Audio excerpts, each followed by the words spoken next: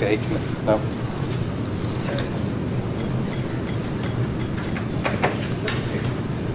Okay, no. There are, maybe it's the other one. I think so, okay. Shall I try the other? Yeah, this is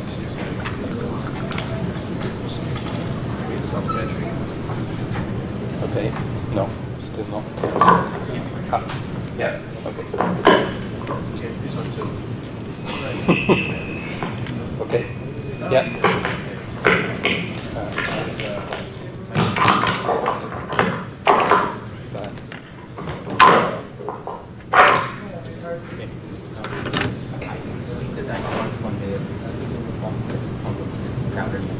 After 15 minutes, 10 minutes, 5 minutes, 3 minutes. Okay. So what I have till Yeah, so 6:10, basically, yeah. Okay, great. Thank you.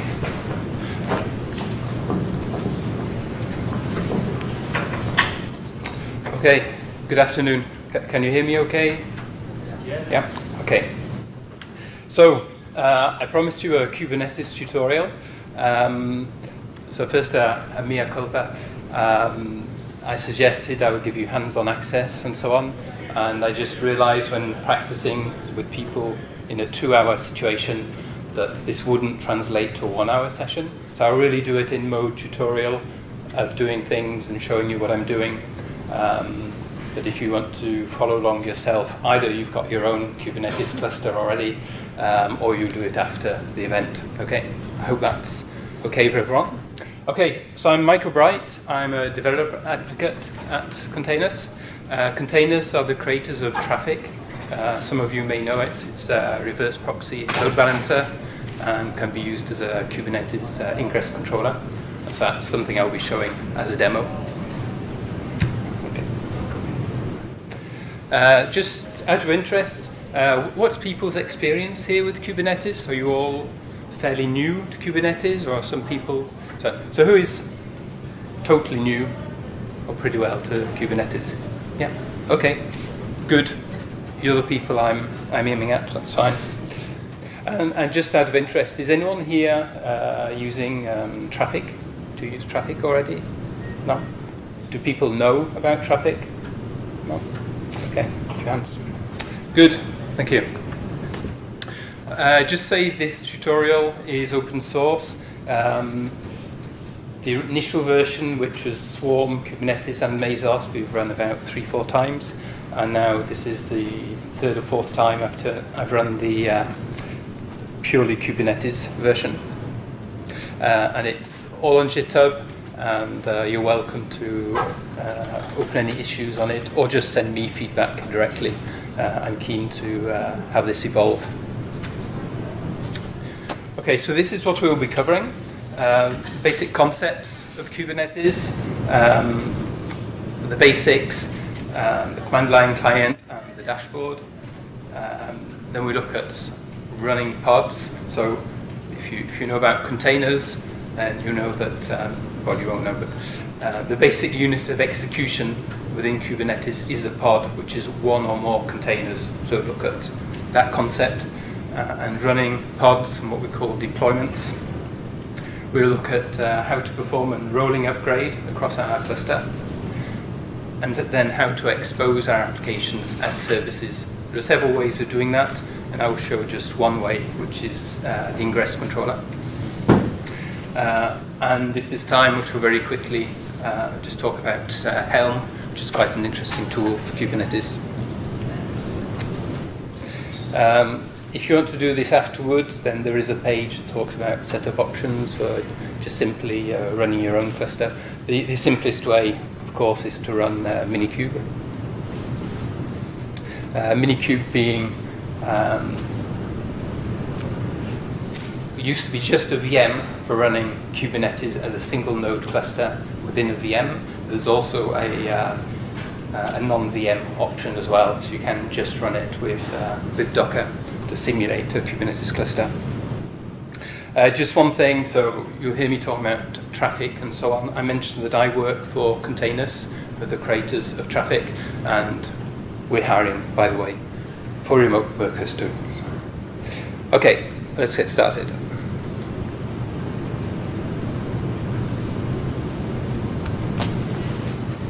Okay,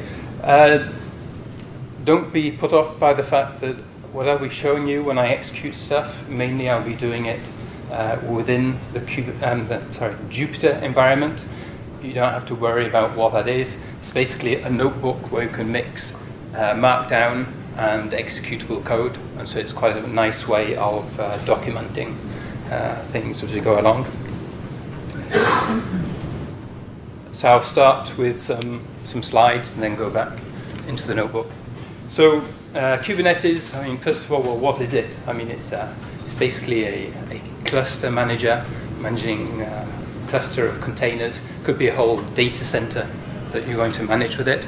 The principle, of course, is that as we move towards microservices, we've got more and more containers running in our data center, and it's becoming impossible for operators to take care of all the little details of deployment, and you really need some sort of deployment platform which is going to allow you to say declaratively, okay, I want these services running, Kubernetes, go away and take care of where they actually run, okay? And you want that platform as well to tell you, okay, well, no, you don't even want it to tell you when there is a problem. Imagine maybe a node of a cluster goes down, but that would be a physical node or a VM, or a pod, a container goes down. You don't even want to be informed. You just want Kubernetes just to relaunch new resources in place. So if you know about cloud native and a bit of discussion about pets and cattle, in the old world, all software and VMs tended to be pets. If there was a problem with a VM, then you would go in and try and fix it and do your best to care for it like you would for a pet. Whereas here we're much more in a scenario of cattle, where a container dies, then you just launch another one in its place. Okay, very different philosophy, where we tend to declare what we want to be running on our cluster.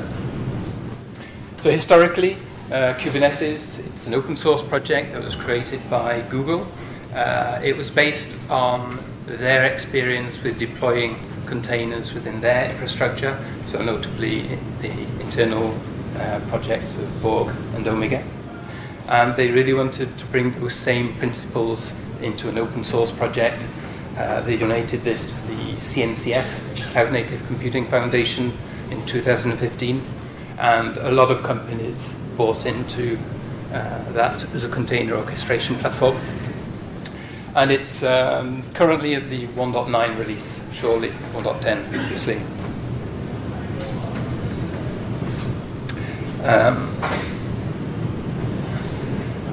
Just that okay, this is just Google Trends, just showing the tendency of the different container orchestration engines. There are more, but I just compared Docker Swarm, Apache Mesos, and Kubernetes. We can see quite easily that the blue line, which is Kubernetes, has just taken off completely.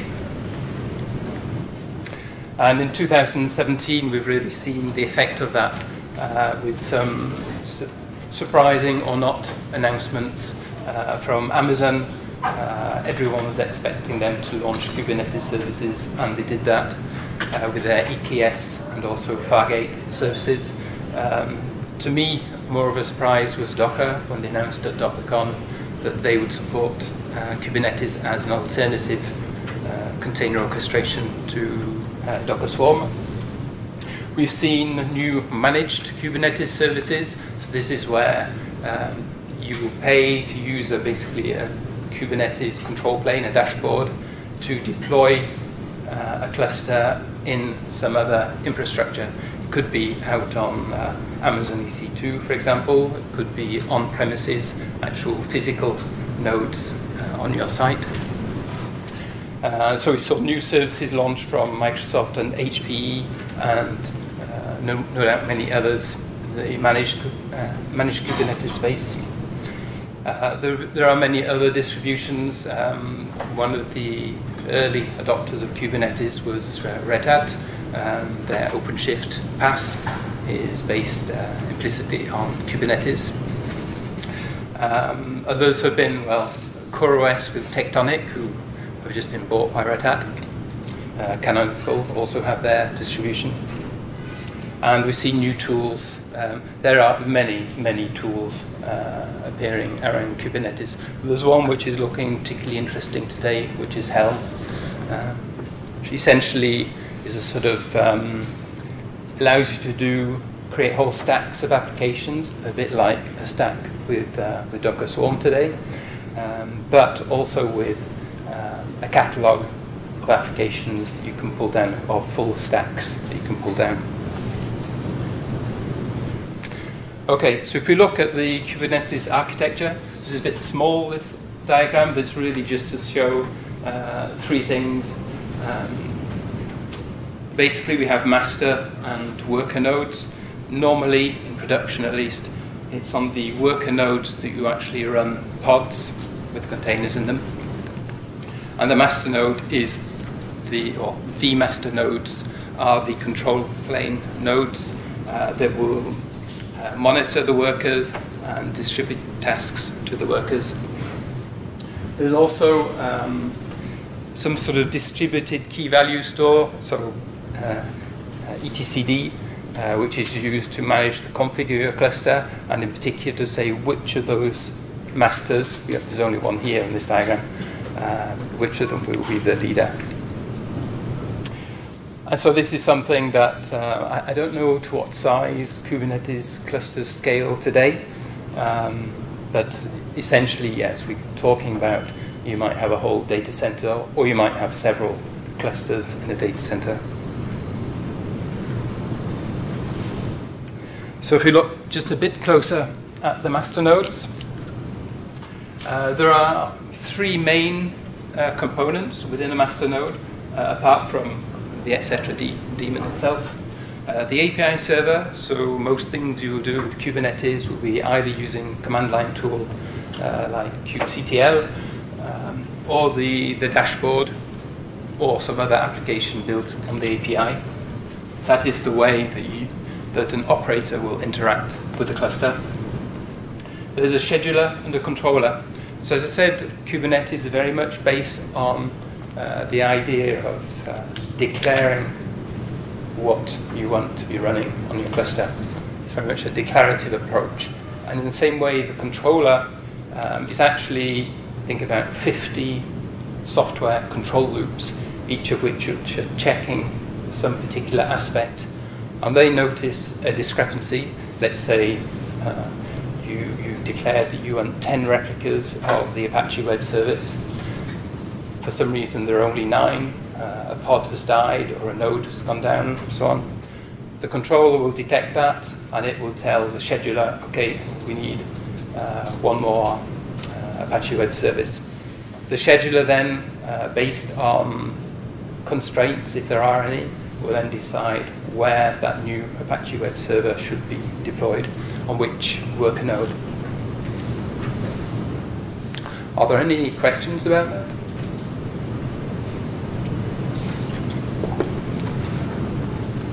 Okay.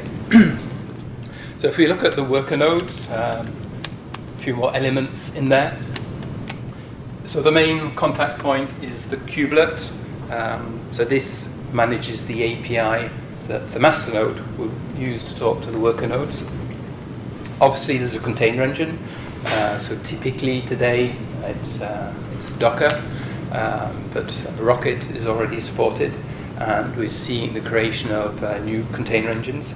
So there is a specification, the CRI, Container Runtime Interface, which is also being used by Docker already. And Red Hat have created one instantiation of that, Creo, which then provides a new container runtime. So we will see choice in that area. The kube proxy, so let me talk about pods first. The pods, as I say, are one or more containers in each pod. They are on a separate network. So to get access to the actual applications running those pods, the kube proxy is the one that will provide the routing onto those internal networks. There are various add-ons like kubeadm to do allow service discovery and so on. And there's the dashboard, which itself is an add-on. And in fact, all of those elements themselves can run in containers on a kube system, as we will see. So the pods, I said one or more containers. So the philosophy, just as like with containers, the philosophy is really to have one or more containers in a pod. I meant one or more process in a container. In the same way, a pod will have one or more containers in it. But the idea is that you should have, one principal functionality provided by this pod, and if there are other containers, then they should be providing some supporting function to that main container. So, for example, I don't know, could be Apache Web Server again, and maybe another container which is maybe FluentD, maybe doing some distributed logging to elsewhere. Or another good example for a web server, you might have a container which is doing a Git repo sync. So it would be pulling from a Git repo any updates which are actually the static content of the website that you're serving up. Okay. So those are the two quite distinct functionalities, but the Git repo is supporting the main web server functionality. And those containers, share namespaces. These will have different process IDs within them. They will have the same IP address. They're sharing the same IP address, and they mustn't use the same ports and so on. So it's an abstraction which is a little bit like a machine, in fact, conceptually. Oh, and an important point is, as I say, a pod will be one main functionality and then some supporting functionality, but really tightly linked. And the idea is that as you scale, this is the minimum functionality that you want to scale. I want to scale from 10 to 20 web servers. Well, I need, let's say, the Git repo associated with each of those.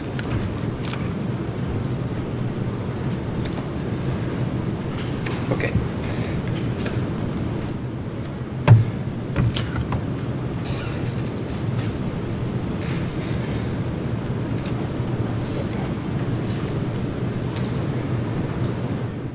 So we'll see in a moment the command line client. I have a bad habit of working from the command line all the time, but I should try and come back to the dashboard as much as possible, because it's a pretty nice dashboard.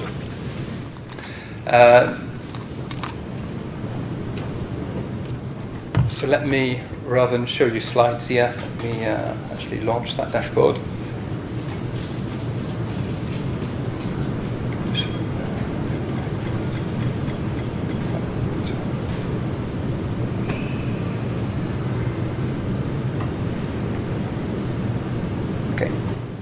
So, Kubernetes dashboard. First thing to notice is within our cluster, we have 3 namespaces.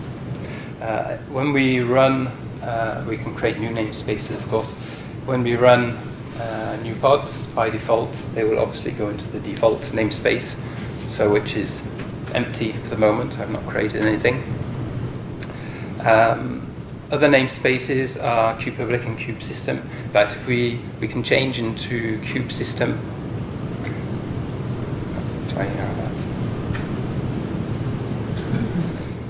And there we see already that there are some things deployed, kubeadm, kube dashboard. So the dashboard is showing itself in the system there. We can interrogate, obviously, the number of the replica sets, which I haven't presented as a concept, and pods. So in fact, all that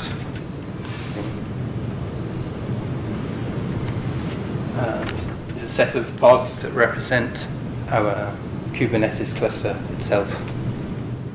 And in this example, I'm running a 3-node system, 1 master and 2 worker nodes.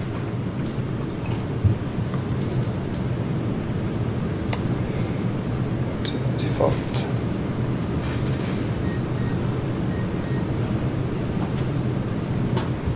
I'll go back there. And, oh, looks like I didn't do cleanup.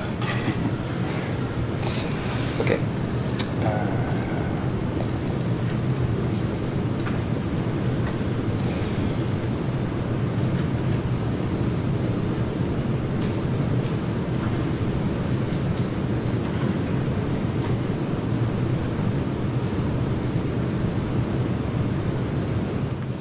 Okay, so as I mentioned, for this part of the lab, I'll be working with this 3-node cluster. It's actually a complicated environment, so later when doing Ingress control, I will switch to another Minikube-based environment. But I wanted to show that working in multi-node. Okay. So,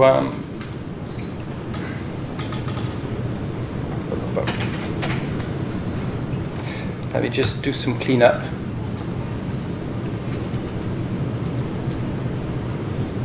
So I see I did still have some things running. Okay, oops.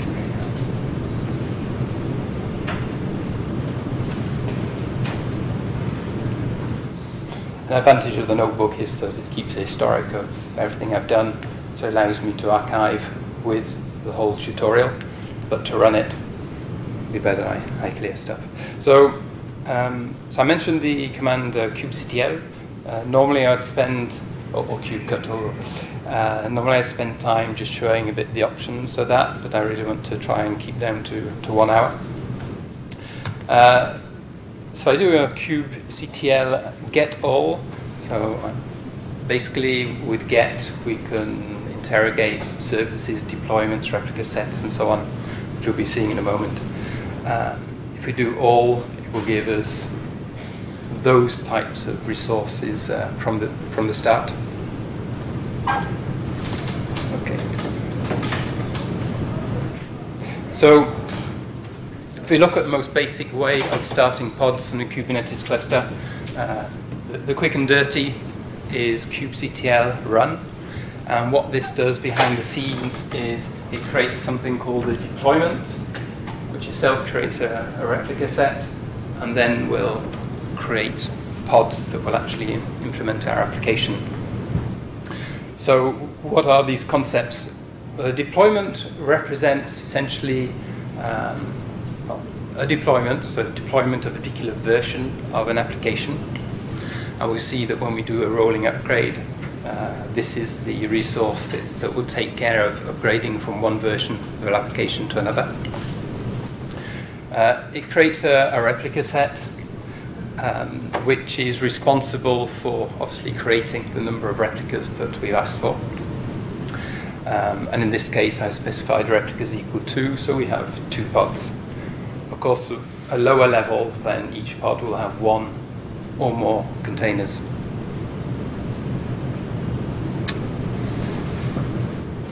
Okay, so I'm going to do, enlarge that a little. I'm going to do a kube run of this image, K8s demo :1. So :1 is standard Docker image notation saying it's version 1 of this image. This is basically going to create a deployment called the same thing, K8s demo. I'm going to apply label. I haven't talked about the concept of labels. It's something that's very important in Kubernetes. Essentially, you can Kubernetes already applies labels to various resources, and you can explicitly apply labels. And it's a way of marking things. So, for example, if you're running on the same cluster, you're running development pods, test pods, staging pods, and production pods. I don't recommend it, but if that's what you're doing, then you could label, okay, I'm launching this just as a test, and I would say, I don't know, status equals test or something, and it would be a way of later, if I wanted to just clean up, I could delete just the test pods, for example, not touching my production environment. Generally, labels are really useful. I mean, another thing is, imagine the nodes in your cluster. You might have nodes with particular physical properties. You might have nodes that have a GPU, graphics card, which is particularly good for high-intensive compute operations. You might have nodes that have SSDs, others that have hard disk drives, and they would be useful for different types of applications. Okay, and so you could use labeling to then select and say, when you run a pod, say, okay, I want to run this only on nodes that have a GPU. Anyway, just to explain labels. As before, I will say we want 2 replicas, and I want the pod to expose port 8080. I'm going to do a kubectl getAll immediately behind that, just to grab it in the intermediate state. Okay. So that first line, deployment ktest demo created, that's the output of the run command. And then the getAll, curiously, lists the deployments twice and the replica sets twice, but so I'll start looking from here. So it's launched a deployment. It says here, desired to. So it's saying that basically we want, I think that's pods rather than containers at this level. We've declared that we want 2 replicas of this pod. There are currently 2. It's already launched them. They're up to date, but 0 are available. Similarly, at the level of the replica set, there are 2 of them desired and present, but 0 are ready. If you look at the pod, we can see why. It's in the status container creating. So typically, it's actually pulling the Docker image off the Docker hub. Probably not the case in this example, because I'd already done that, but still, there's a little time of container creation. And here, the ready, we have 0 of 1. It's actually telling us that's 0 containers out of 1 desired. A particular pod specifies only 1 container.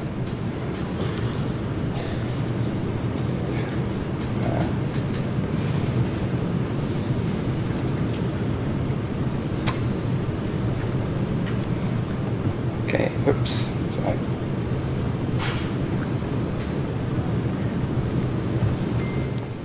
Okay, I'm going to run that command again, which will be basically the same. Most problems, except that now we see 2 available, 2 ready, and of course both pods are running with 1 container out of 1. Okay.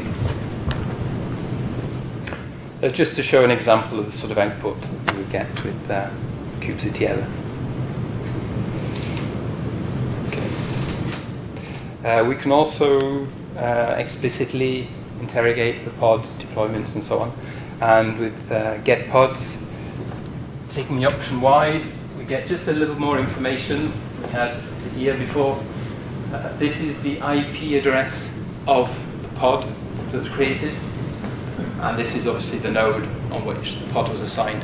So normally you run pods only on the worker nodes, though if this was a single node cluster, we would only have a master.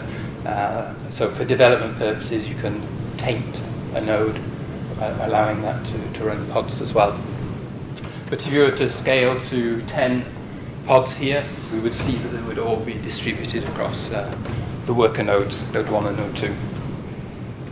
Interesting as well, let me just if I do, okay.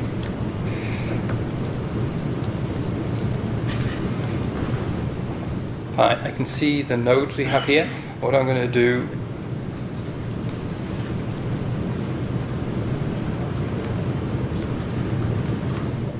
so there's a command called describe, which gives much more detailed information, a lot of information. If I look at those nodes, we can see the actual IP address of the nodes themselves, and we can see that, well, I know that these are /16 subnets. Knowing that, we can see that these are a different subnet than the pods. And in fact, I think that every deployment we create creates a new subnet specifically to those pods. Okay. So how can we access our applications? I'm going to use that information about the IP address of the pods. Again, this is not how you do it, but I'm working through to the different ways of accessing your application. Given that we have the IP address of the pods, with a bit of bash magic, we can pull out those IP addresses. Okay. And then we can do a curl on the port 8080 that we were exposing. Okay, so this is what we get. And the other one,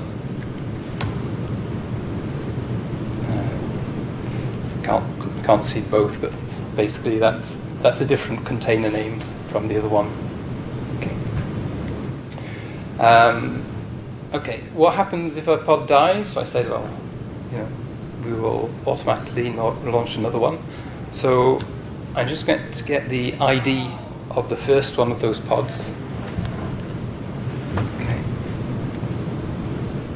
And now I'm going to delete that pod. I do quickly get pods behind it, just to show, okay, we're in this intermediate state. So that first one ending in S5 is already in the terminating state. It isn't quite finished yet. And we can see that obviously the controller has detected that pod is going down. Well, actually would even know from the schedule. And it's creating another container in place. And a lot of the operations that would happen within Kubernetes will be on this basis of, you want to make a change, well, you actually just kill the existing pods and launch others in the place. And we'll see that with rolling upgrades. Yeah. Okay. So now we just have two nodes again, but one of them, the new one, has only been running for 49 seconds.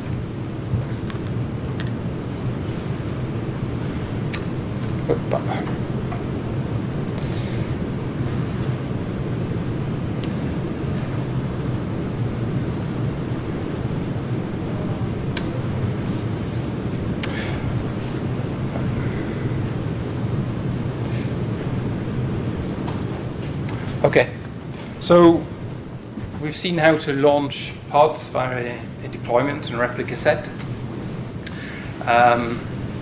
Actually, cutting down the tutorial to 1 hour, just one point that I didn't mention is, so I've been creating those from just a kubectl run command. That is the quick and dirty method. The way you would create resources, and we'll see it a bit later, is we tend to put those in a YAML file to actually, again, declare the overall set of resources that you want for your system. And we would actually do a kubectl create or apply of that YAML file, which is quite nice because you can also, on the other hand, when you want to stop things, you can do a kubectl delete, or if you want to modify parameters, you do a kubectl apply. Okay, so when we start doing stuff here, I'm going to use a different cluster. It's no longer this multi-node cluster, it's just a minikube, single node minikube.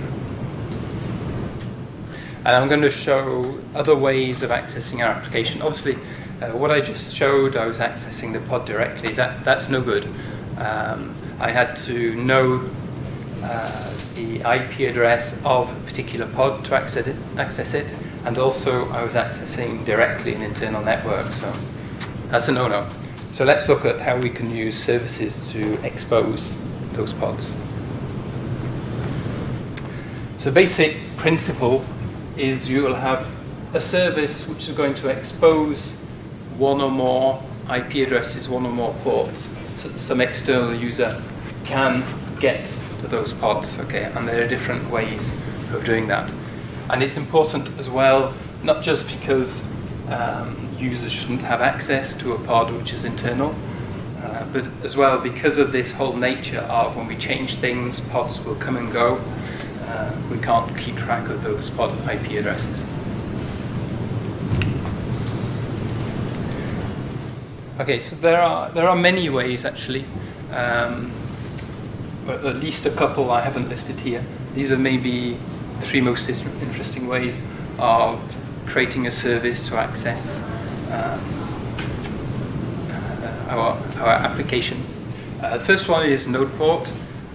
Well, I'll skip to the following slide. So the idea of node port is that you will expose the IP address of each worker node and a particular port that will be used to access one application. Okay, so well, yeah, but that means okay, you don't have to know the addresses of the pods anymore. You don't have to access that internal network, but you still have to know the address of the worker node, which might go away and be replaced by another one. And it's also no doubt an internal network as well. So that's really something that can be useful maybe for internal testing or something, but probably not something you'd want to use in production. As it says here, then yeah, you'd also be using one port for each service you want to expose. It's also in this 30,000 upwards range. There are some disadvantages, but it can be useful for testing. Another way is load balancer. So typically if you create a cluster on GKE, the Google Kubernetes engine, you could use this method, and an external load balancer will be created for you automatically, and you can use that. That's sort of like the advantage, disadvantage of this. It's great when you're running in some cloud provider and they will provide this external load balancer for you. And this will provide you an IP address, a known IP address, and this will no doubt be on some safe subnet that you do accept to expose. And then it will load balance between the worker nodes, or between the pods, I should say. So this is good for deployment. But there's a third way, that's the one I want to present to you, which is to have a Kubernetes Ingress controller. And this one provides more functionalities. So it will provide like public addresses you can use to get in to the services running in the pods. The thing is that you'll no doubt be having a large number of services in your cluster, and it becomes complicated to route between them. The concept of Ingress controller allows to do different types of routing to get to those services, like path-based routing. So we've seen an example where, based on the host name that we attack, we will be directed to a different service, and it's the Ingress controller that will provide us that functionality.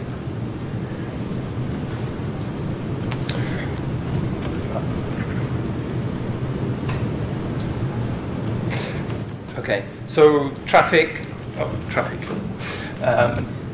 is an example of a reverse proxy load balancer that can be used as an Ingress controller. So I will use that in a demo. Traefik allows quite extensive combinations of host name, path prefix, or the sort of URL path, and port-based routing to be able to direct to different services within your cluster. It also allows to do hot reloads of the configuration. You don't have to restart Traefik if you reconfigure it to add another service or to change an existing service. And it also has Let's Encrypt support, so it can actually do automated encryption. Okay.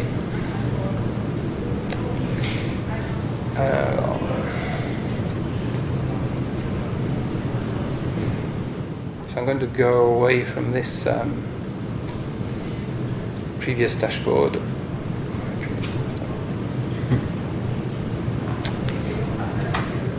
I'm going to close that.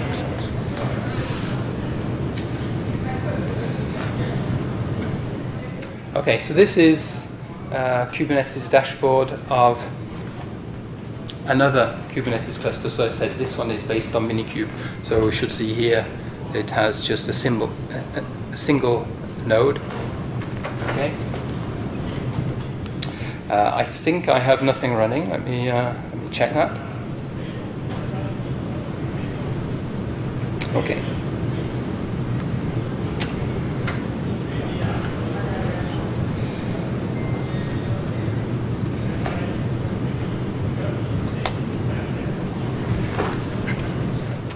Okay, so I'm going to show how to deploy Traefik itself as an Ingress controller. So at the moment, I didn't show you explicitly. Again, if I cleaned up properly, here. No, I didn't clean up properly apparently. Oh, okay, let me. Okay. Okay, so I just got a scripted demo, and I'll talk you through the different steps. So I'm going to install Traefik itself, and we see that's quite simple to do with the appropriate YAML file.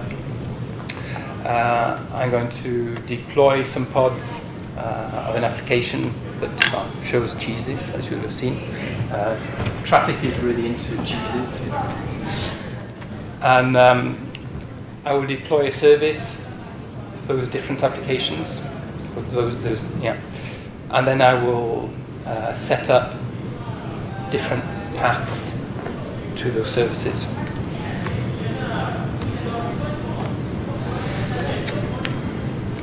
Okay, so the first step, I won't show the actual YAML files there. I've actually applied the configuration to install Traefik.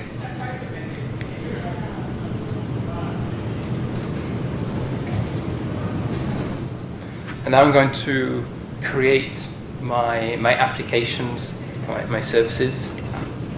Okay, so we have, I'm looking for the image. We have an application called Cheese. I'm going to deploy that.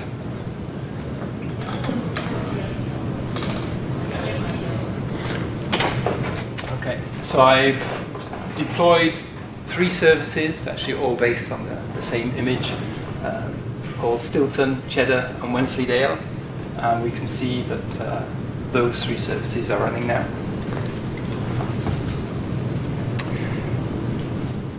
Okay, I actually still have, something wasn't cleaned up properly. So I have an Ingress running. Hope that isn't going to create this problem. So I'll get an error here, I think, because the Ingress is already created. Okay. So it actually might work a lot better than before.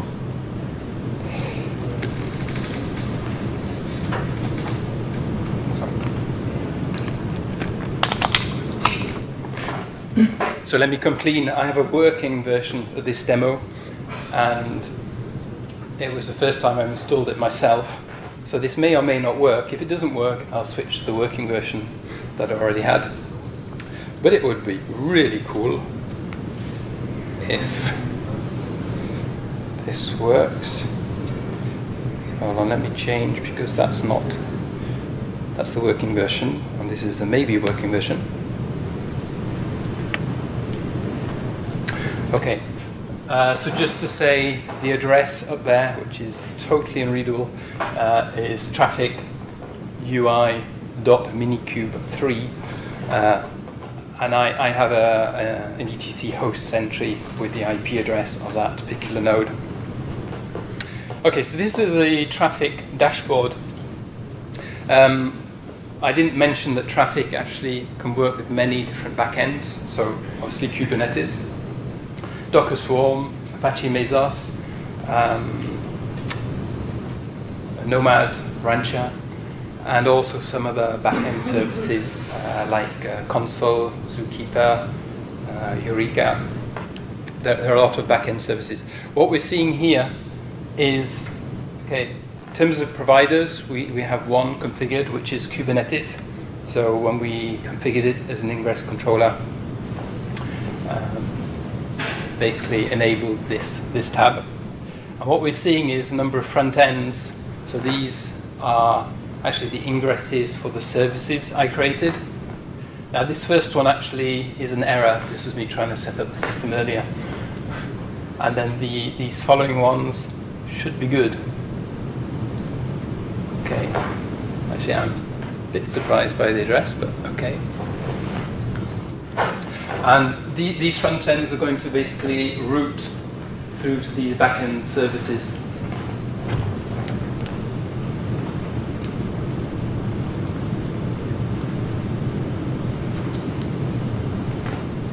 Okay, yeah, HTTP, it always helps.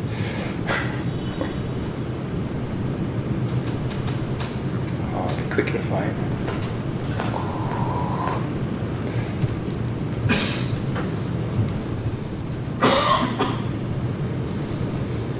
Come on.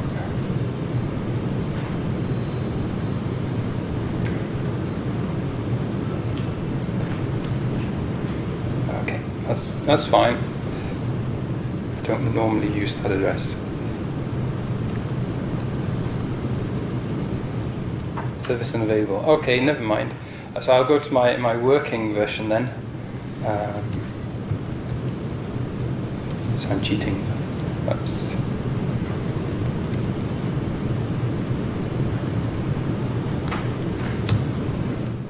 So I'll start with the dashboard of the other system that I have. Okay. Here, this is more, to be honest, this is more what I was expecting of cheddar.minikube, stilton.minikube, and the last one, wensleydale.minikube. So these are the host names. Again, it's the same IP address, but I have entries for these in my etc hosts. So now, if I try to access cheddar.minikube,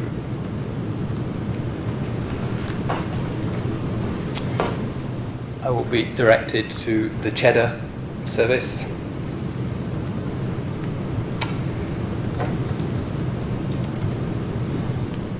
Wensleydale, okay, and I think you get the idea. But I fancy a bit of Stilton anyway.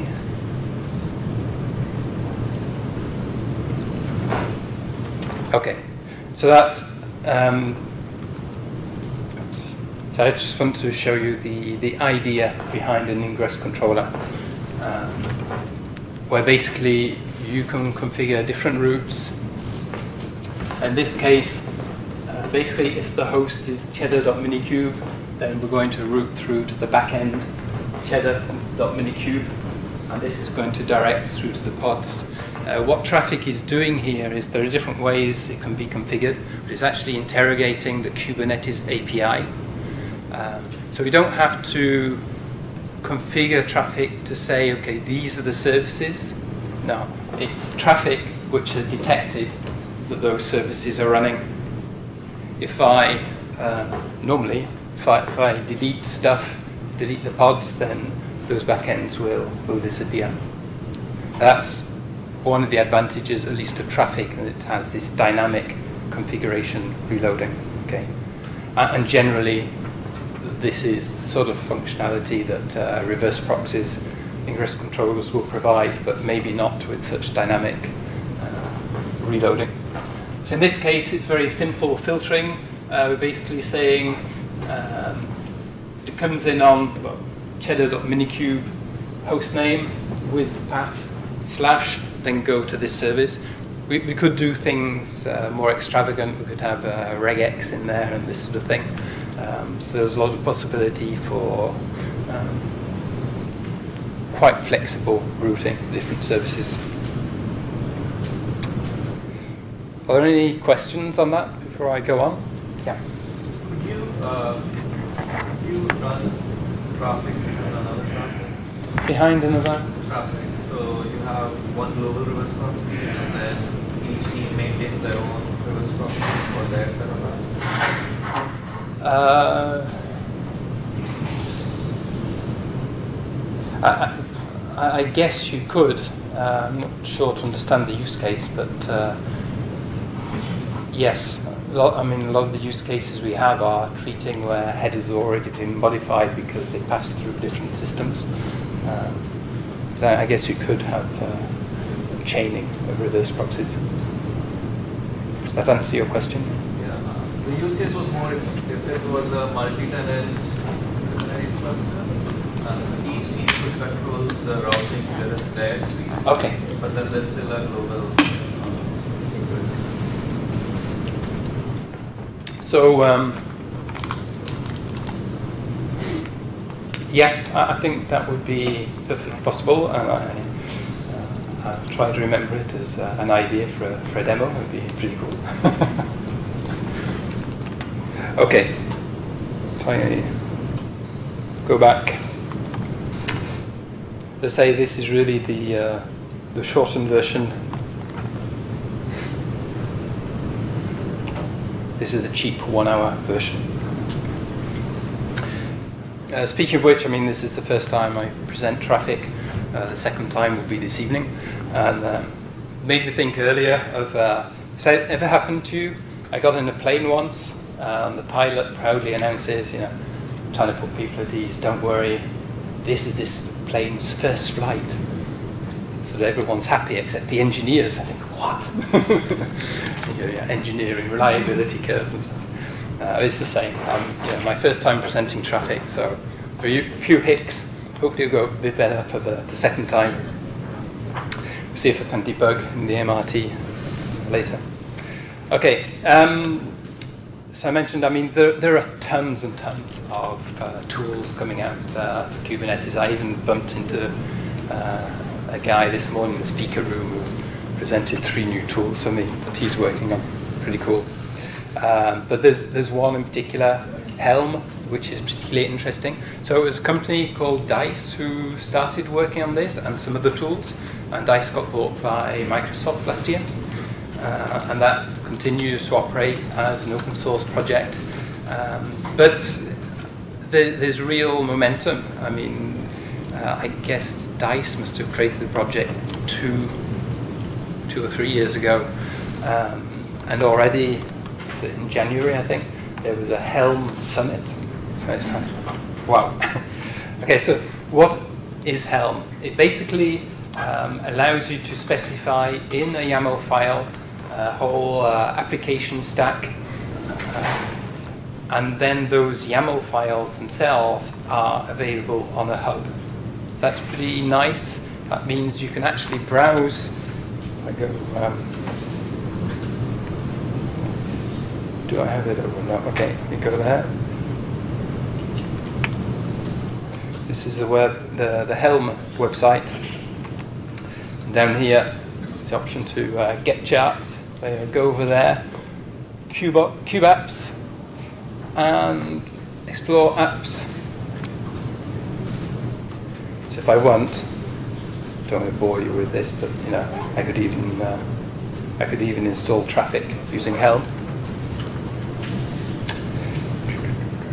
But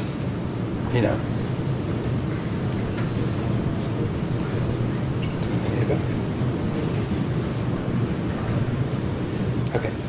But okay, you can see a whole load of application stacks. There's a command line tool as well. Allows you to do quite simply Helm search, Helm fetch, I think it is, then Helm install. Maybe that's not quite the commands. but it's a really nice way of being able to install complete applications across your Kubernetes cluster.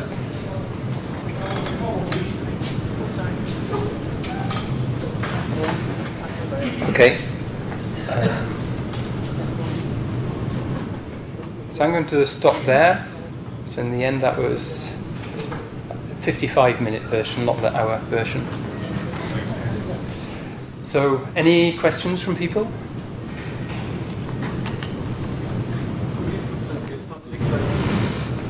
Yeah. So let me see.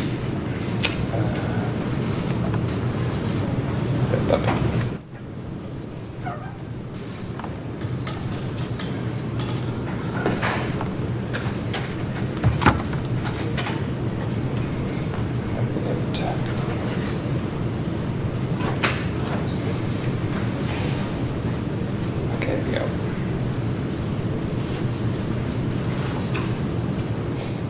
Okay. So github.com, container orchestration labs.